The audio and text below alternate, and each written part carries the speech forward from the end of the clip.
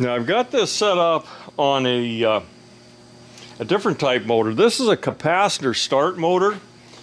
It's a split phase motor and it's centrifugal. I was going to try this inverter with that. It's half horse. According to my readings, it draws about 19 amps on startup, and I'm going to fire it up with regular voltage. And you can see it's starting up okay. It's not really under load when I start it.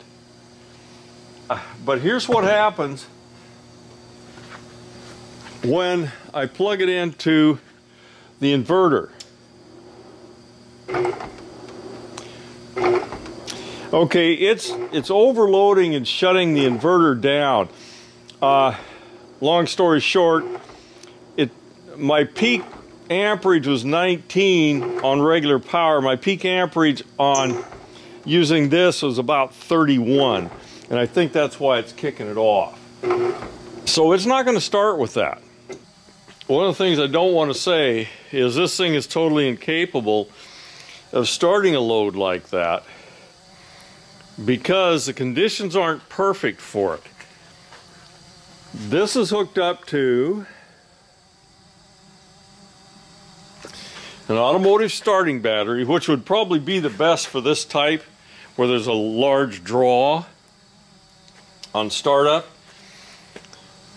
However, if there was a bank of 4, 5, 10 of these batteries, you may find you had different results.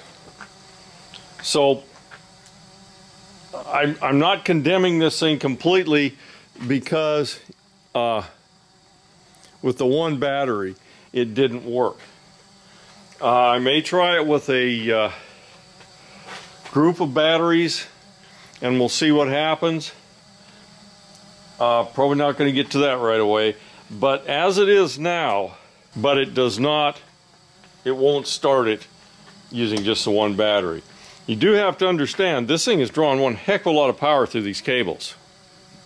I will try this in a vehicle with the engine running to see if that makes any difference, but I kind of don't think it's going to start. That's all for this one for now anyway.